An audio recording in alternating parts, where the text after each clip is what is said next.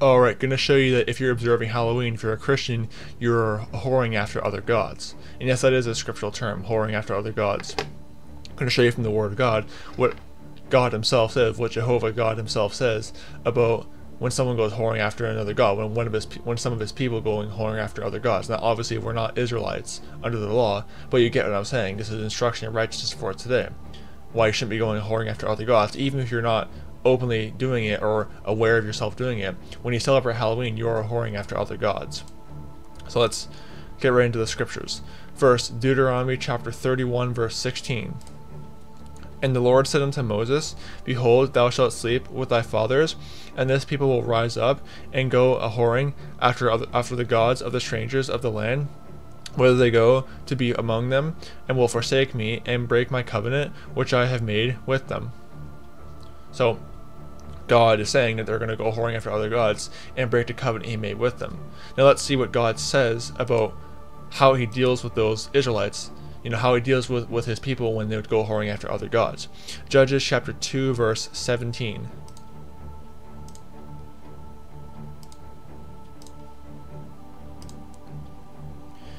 And yet they would not hearken unto their judges, but they went a whoring after other gods, and bowed themselves unto them.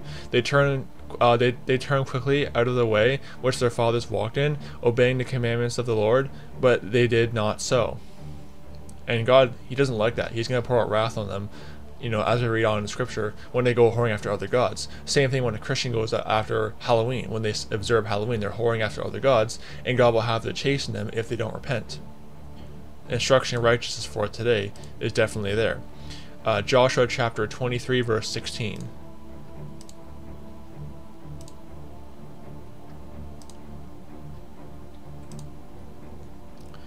When ye have transgressed the covenant of the Lord your God, which he commanded you, and have gone and served other gods, and bowed yourselves to them, then shall the anger of the Lord be kindled against you, and ye shall perish quickly from off the good land which he hath given unto you.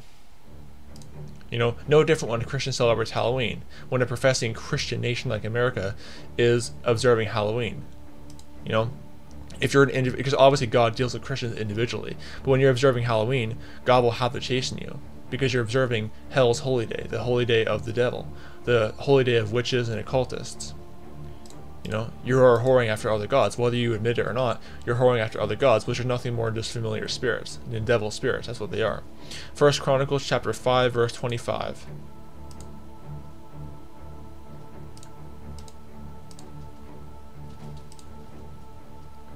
And they have transgressed against the God of their fathers, and went whoring after the gods of the people of the land, whom God destroyed before them. 2 Chronicles chapter 28 verse 25.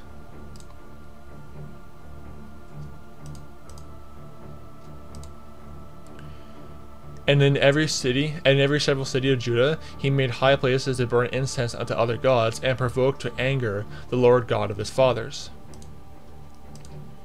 2 Chronicles chapter 34 verse 25.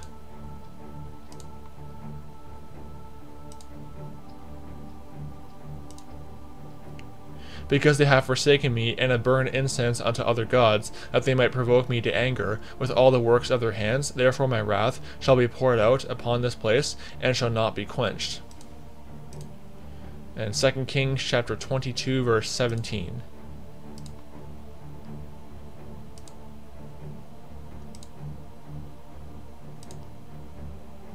Because they have forsaken me, and have burned incense unto other gods, that they might provoke me to anger with all the works of their hands, therefore my wrath shall be kindled against this place, and shall not be quenched. You see, if you're celebrating Halloween, there's going to be the wrath of God coming upon your home. Okay, you won't lose your salvation because you are sealed with the Holy Spirit of promise, according to Ephesians 1:13, Ephesians 4:30, and 2 Corinthians chapter 1 verse 21 and 22.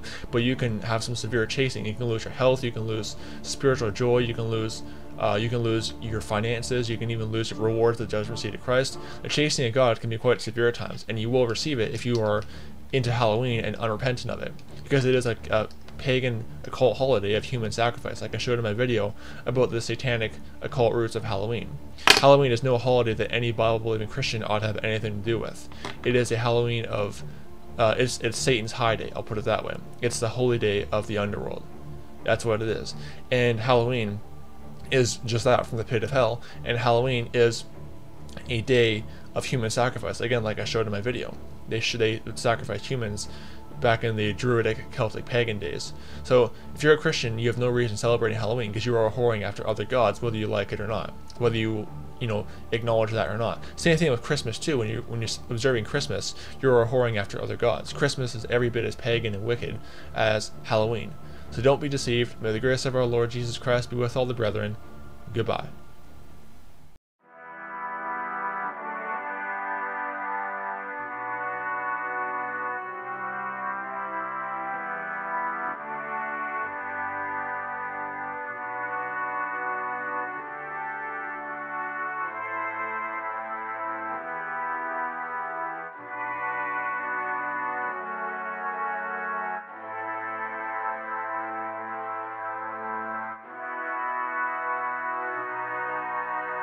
You